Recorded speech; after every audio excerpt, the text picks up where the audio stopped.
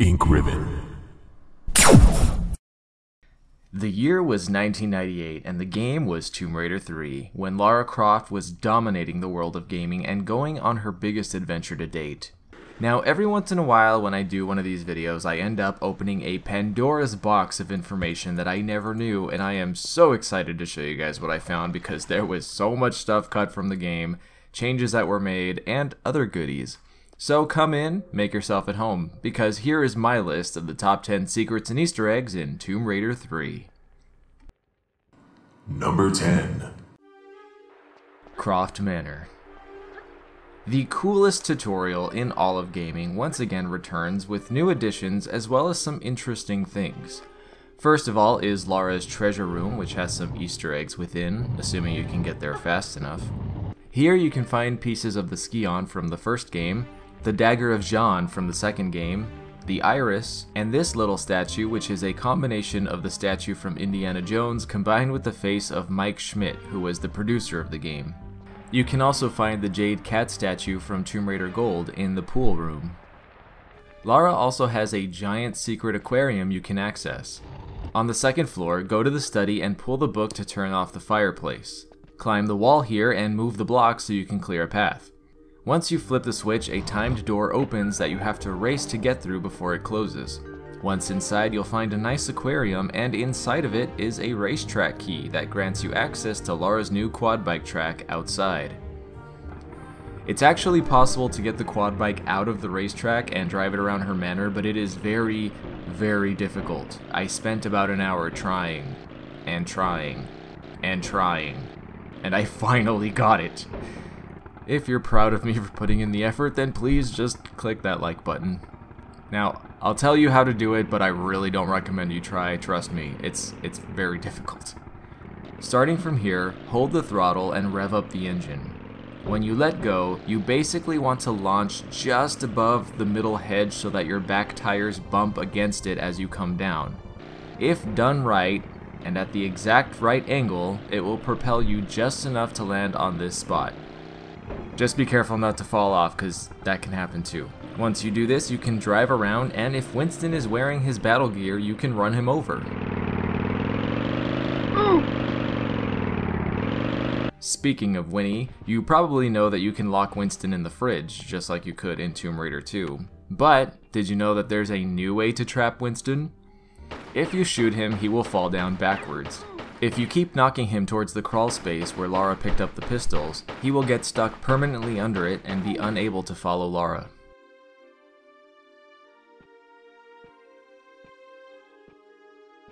The mysterious texture you can find in some places, most famously on the roof of Lara's mansion, seems weird and strange, but there's a simple explanation for it. The way that the Tomb Raider engine works basically requires this texture to be placed somewhere to ensure that water textures and a few others are animated correctly. The reason it was placed on the roof is for the simple fact that you're not supposed to be able to go up there, which can be easily done with the corner bug. Number 9. India. Here is the early unused loading screen for the India levels. This game starting out in India is actually a callback to the first game.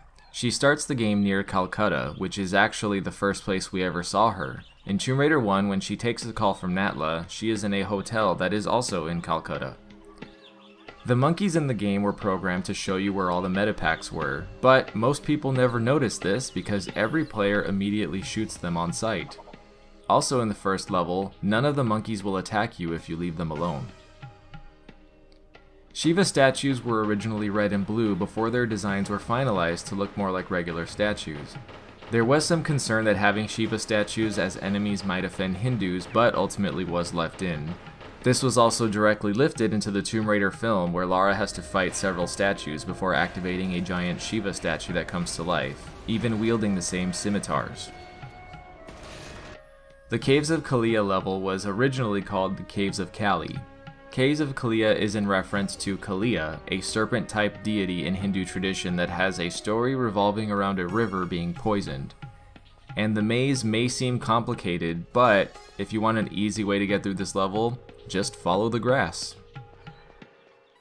In the game's data, Tony is referred to as Tony Firehands, referencing his ability to shoot fire. There's also a possible but extremely unlikely soft lock with his fight. If you manage to kill him before he turns the water into fire, he will never drop the artifact and you can't finish the level. And I guess it's worth mentioning that looking at the artifacts, it seems like each one has its own element or power tied to it, with the Enfado one having the power of fire. Number 8. Nevada. Here's the early unused loading screen for the Nevada levels. If you look closely, you can see that some enemies in Nevada have a monster on their back. This is actually the Lost Soul monster from Doom. In the military area of some levels, you can see boxes and crates marked MJ-12. These crates are a reference to the Majestic 12, a huge UFO conspiracy in 1947. In Area 51, there are also more alien-related nods, such as the alien being autopsied on the table, which is a reference to an infamous video that circulated in the 90s showing what appeared to be an alien autopsy performed by military doctors. Another weird secret you can find in Area 51 is a large water tank with orcas swimming around. There's no explanation given as to why the military would have these whales here, and they are never seen anywhere else in the entire game, so it's a bit of a mystery.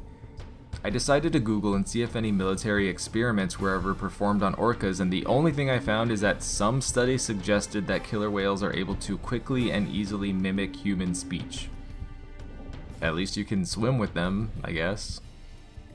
At the end of the Nevada levels, you find a UFO and it looks pretty small on the outside, not even being able to hold a mid-sized car.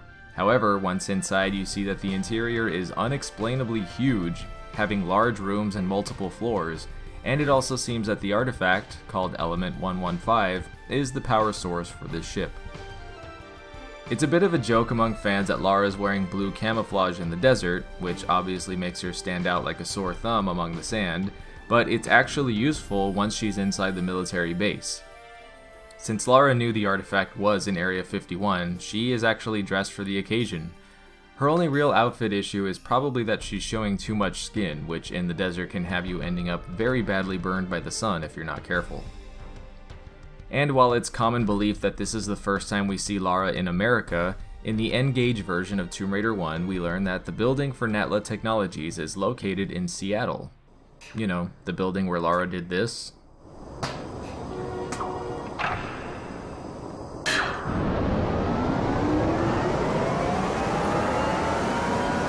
Number 7. South Pacific Islands.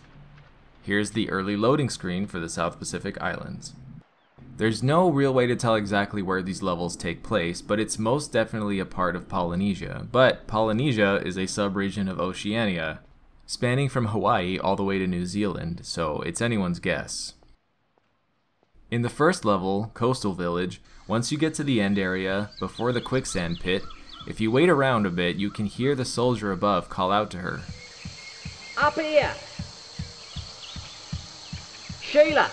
And after reading comments and internet mysteries about who Sheila is, I would like to tell people that this is Australian slang, and Sheila is a word just used to refer to a woman in general, same way that bloke refers to a male. And while we're on the topic, a dunny is an outhouse toilet. Not interrupting, am I? Not bleeding, are you? Not about to use this place as a dunny? No, and no. Smythe, the man seen in the cutscene for the backstory, was killed and eaten by a tribesman in the 1830s, which is how Puna obtained the artifact. This is referred to as the Feast of Smythe and became an annual celebration, which is the feast the tribesman is referring to in the later cutscene. In a day, we celebrate the death of him, the Feast of Smythe. One of Darwin's sailors, poor fool. Just don't want any fly-carrying visitors in here. Right, I understand. What happened? Woke up in the jungle with one of those little blokes snacking on my leg, didn't I? A tribesman? Which isn't... While the tribesmen do celebrate cannibalism, evidence suggests that it wasn't the tribesman eating his leg, as the soldier suggests. With the fact that it happened in the dark and the island is inhabited by dinosaurs, it's far more likely that he was attacked by a velociraptor. Puna, who controls the artifact in this level set, is based on a god that controlled lizard people.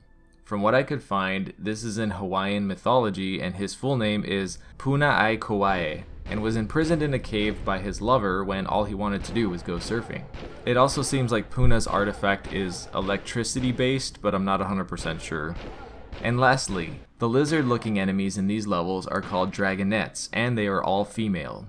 There's also suggestion that they may have been inspired by the hunters in the original Resident Evil. Number 6. London. While London doesn't have any unused loading screens, it does have an Easter egg in it. If you look at the building with the sign, you can see that it says Charlesworth Street. This is a self-nod to Matt Charlesworth, who was the artist behind it. Thames Wharf is infamous for being able to be completed in less than 30 seconds without the use of any glitches. Here's how you do it.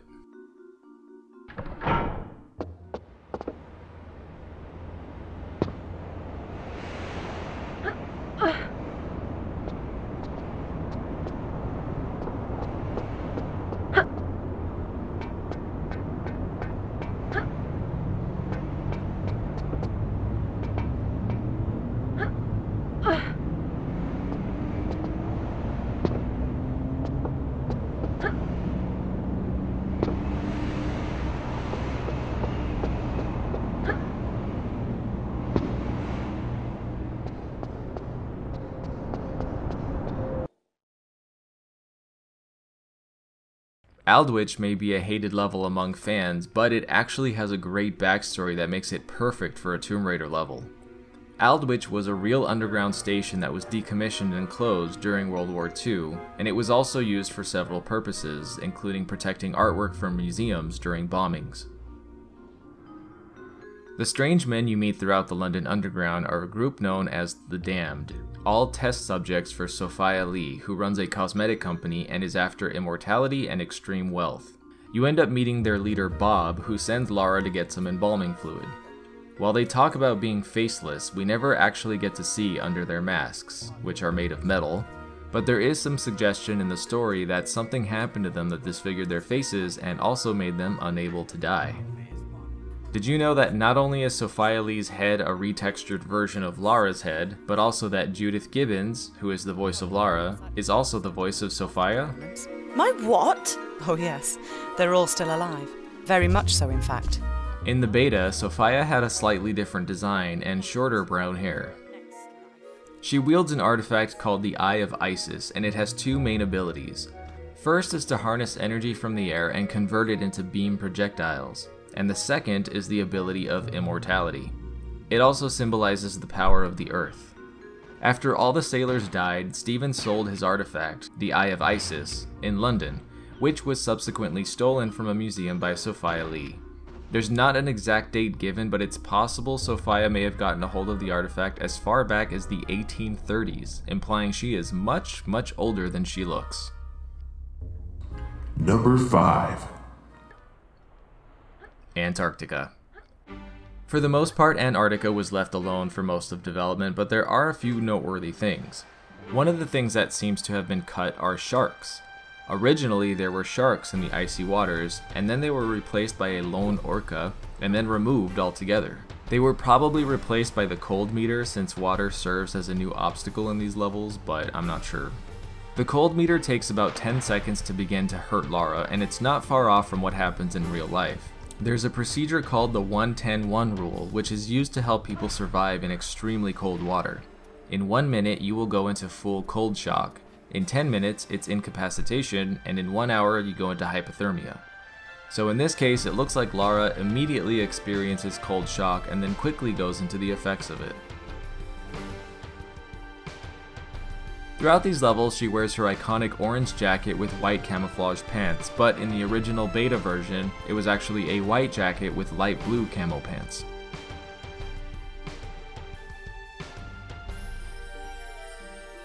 Flamethrower guys won't attack you if you leave them alone. Maybe it's because Lara is almost dressed like an RX tech worker? Either way, just like the monkeys in India, they won't bother you, but be careful not to get in their path while they burn other things, or Lara will be collateral damage. I'm still not sure if it's intentional or not, but in the RX Tech Mind level, there's an interesting death if you cause the minecart to crash in just the right spot here.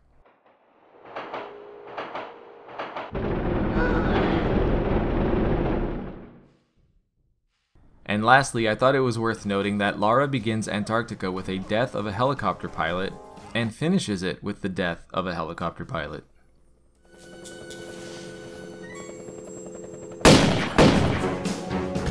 Number 4.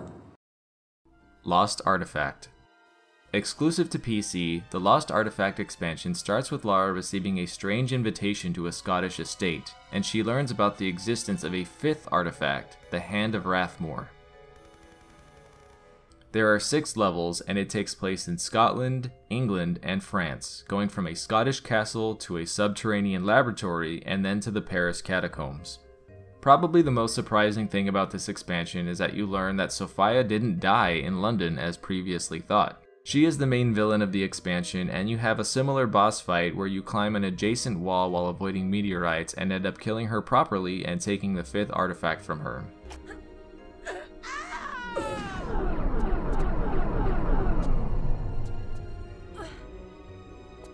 And after getting the Hand of Rathmore, you escape via hot air balloon. Even though it's an expansion that came later, there are still a few interesting things that were removed, like posters of Lara in the Sleeping with the Fishes level, and a hidden photo in the demo of producer Mike Schmidt, which was eventually removed in the final game. Unfortunately, the expansions for Tomb Raider games have never been re-released, so trying to play the Lost Artifact is almost impossible now unless you have the actual discs, but maybe one day they'll return, somehow. Number 3. Glitches. As with any other game, Tomb Raider 3 has its collection of bugs and glitches, with most of them being good and often utilized by speedrunners and casual players alike. Returning from the first 2 games is the corner bug, but this time it's much easier to do thanks to Lara's new ability to crawl. Simply line her up with an outward facing corner, crawl into it, and when she stands, she will be on top of that structure. It might take a few tries, but it's really not that hard. Also returning is the swimming version of this bug. By facing a corner while waiting on the surface, and then diving under, Lara becomes embedded into the wall and magically teleports to the top of that surface. And one last thing that happens is what's called wall embedding. If you do the aforementioned corner bug, but Lara isn't able to go to the top, sometimes she will get stuck in the wall. It seems like she's stuck, but she's actually slowly moving and will usually pop out of the wall on her own, allowing her to get to areas not normally accessible. In Antarctica, the freeze mechanic was added where a meter will rapidly deplete anytime she's in the water. Normally this makes the water a huge obstacle, but if you save your game and then reload it, the meter resets, allowing you to bypass this if you have enough save crystals and patience. Quap is the name given to a very interesting glitch that is in the first 3 games, but also probably the hardest thing to pull off. Basically, if you're able to get Lara in a very specific position, she can become stuck in the floor and is able to glide under level geometry, triggers, and many other things. This is really only used by speedrunners, but it's worth a mention regardless. In London, you can ride a UPV, or underwater propulsion vehicle, which is meant to only work in water. But thanks to one of the easiest and most fun glitches, you are able to turn it into a flying machine that can navigate in water or in the air, and as a bonus, disables the oxygen meter, so Lara wouldn't have to worry about drowning. To do it, point Lara at a wall and simultaneously press roll and jump while moving forward. You'll know you've done it when Lara's oxygen meter stops depleting and the UPV doesn't make any noise.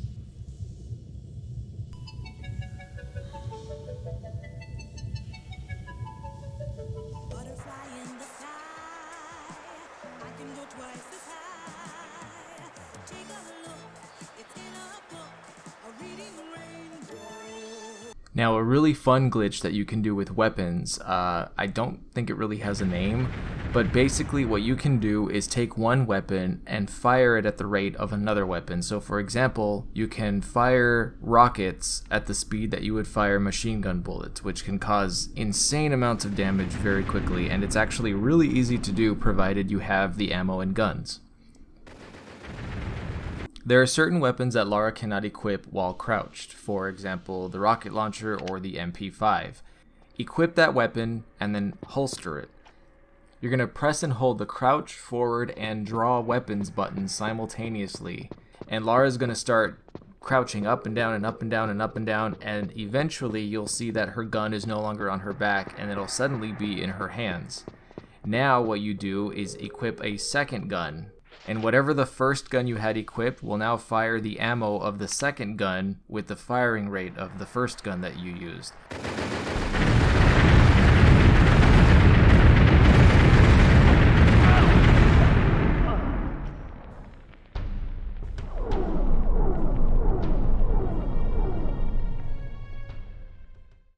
While all of these have been good bugs that make the game a bit more fun, there are some that aren't so good. The worst one is what's called location looping. If you finish one set of levels, for example India, then go to a new area, but then quit out of the game and then replay a previous level, it's possible for the game to get stuck in a loop where it just keeps sending you back to previously completed levels. To avoid this, it's recommended to not return to previous levels until you've completed the game. And lastly is a glitch that can be fun or horrifying depending on how you see it.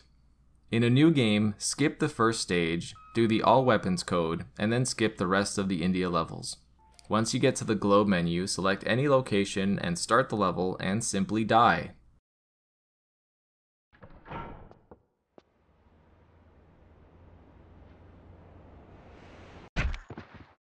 Once back at the main menu, select Lara's mansion level, and she will now be able to use weapons not normally allowed in her manor.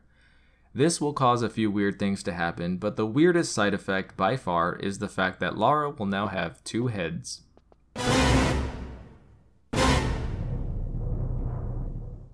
Number 2. Japanese version. Now, I know this is a bit random, but I just wanted to tell you about the Japanese version of Tomb Raider 3 because it's so different and just very unique to the English release, which was actually included in the Japanese version as a second disc, dubbed the International version.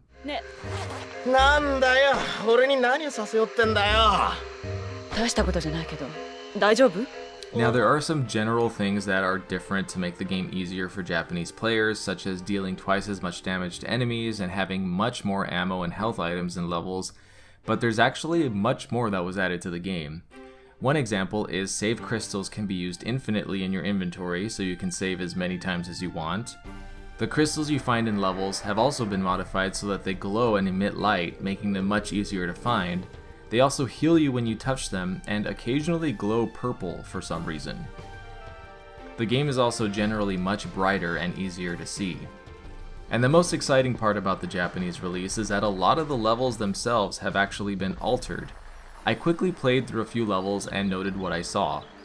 The very first example is the big slope right at the beginning of the game. Most of the spikes have been removed, and you could easily just slide down all the way. Although there are a lot of health, flare, and ammo pickups added along the way.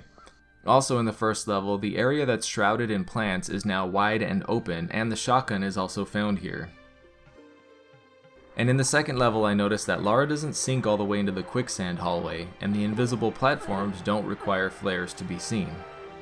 I didn't have a chance to play through all the levels and see what else was changed, but if any expert Tomb Raider players want to try it out and let me know what you find, I'd love to hear what you discover. Number 1. Unused content. Because of the rushed development cycle of the third game, a lot of content was cut or went unused, which I'd like to dive into here. First is the story content, which are scripts that describe what would have been more FMV cutscenes that weren't in the game. These are transcripts I found on a website that detail them, and I can't confirm how official these are, so take them with a grain of salt. But among the scripts are a continuation of the meteor sequence in the opening, showing an RX tech worker finding one of Charles Darwin's men's bodies, and it elaborates about how the artifacts ended up across the world. There would have also been a scene where Winston drives Lara to an archaeologist event where she is ridiculed by other men in her field who claim that the artifacts and the meteor don't even exist. But she ends up getting a tip about India and asks Winston to book her a trip to New Delhi. It ends with a final unused cutscene where Lara arrives at the airport and is escorted by a boy named Sajid into the jungle via a jeep, and he leaves her at the big slope, which would explain how she starts the game already in the middle of a jungle. There's also bits of unused dialogue in the raw audio files for the cutscenes. In the cutscene where Lara rides in the truck, there's this unused voice clip. This vehicle is reversing. This vehicle is reversing. This vehicle is reversing. This vehicle is reversing. The mercenary in London also had a different scream when he was hit by the bell. Then you might like to mind the bell. Happy retirement. And Sophia was voiced by a man, but most likely as a placeholder. Miss Croft, I take it you're ready to sign on. To what? My books. You see, with your lifestyle, you'll be the perfect campaign for my products. In the opening scene for Antarctica, based on the original audio, it sounds like there were supposed to be 2 helicopter pilots instead of 1.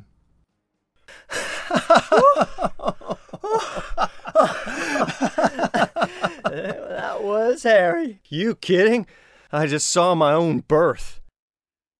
In Lara's home, there are a few unused clips of dialogue implying that there may have been a tumbling section similar to the first game at one point. We haven't finished tumbling just yet. I haven't finished the exercise yet. You already know how to get me out of here. Use the directional buttons to move me around the house. There's also some lines for various other things like exploring the house, beating the assault course, and driving the quad bike. I prefer to finish my exercises before taking a dip. Is that the fastest you can go? Who says women can't drive? While we're on the subject of her home, I did get a hold of a few beta builds of the game before it was finished, and noticed this level had a lot of different stuff, though it was very glitchy and unfinished. I noticed that the crawling area of the obstacle course, which is normally stone looking, was instead textured with a wire mesh material. Also, several doors and windows were missing from the house, as well as a proper door leading to the quad bike track. I also got a hold of a very early prototype of the game, made playable thanks to Tomb of Ash, and these are mostly just sort of level vignettes as a proof of concept to kind of present a general vibe of each level, and were given very interesting names. One of the biggest things cut from the game was an entire level set which would have taken place in Peru. I believe that the probable reason these levels were cut is that they were replaced with the South Pacific Islands, which is notable if you compare the environments and see how similar they are, but there's never been an official explanation given, so who knows. There was also a level that was to take place in St. Paul's Cathedral and would have featured a ghost, but it was scrapped and later became All Hallows. In the beta builds, you can see that All Hallows was cut from London, as it was listed as the second London level. It was instead added as the final secret unlockable level, which was a reward for finding every secret in the entire game. Lara also had different sprint and roll animations seen all the way up to just before the game's release, appearing in several demos along with a few different grunts and noises that she makes. Lara also almost had a knife and a forward roll while crawling. In this behind the scenes clip, you can see Lara being animated with a knife in hand, which she was originally going to have both as a melee weapon and a tool. She also had the ability to do a forward roll while crawling, which would have been amazingly useful, since she not only moves slowly while crawling, but also has to turn around constantly. And that is it for this list. I hope you guys enjoyed this because I sure as hell did. Finding all this information was just constantly mind-blowing for me since I played this game for so many years and had no idea about any of it. In honor of Lara's birthday, every February is Tomb Raider month on my channel, so stick around for more Tomb Raider content coming all month long, and if you like this video, I invite you to subscribe to my channel. It's free, and I promise I've got a lot more videos just like this coming in the future, as well as many that I've already made if you want to go check out my channel. Until next time, I'm Kai Morgan, and as always, thanks for watching Ink Ribbon. And a very special thank you to all of my Patreon supporters and YouTube members. Your extra support means the world to me and helps me keep making content for you guys.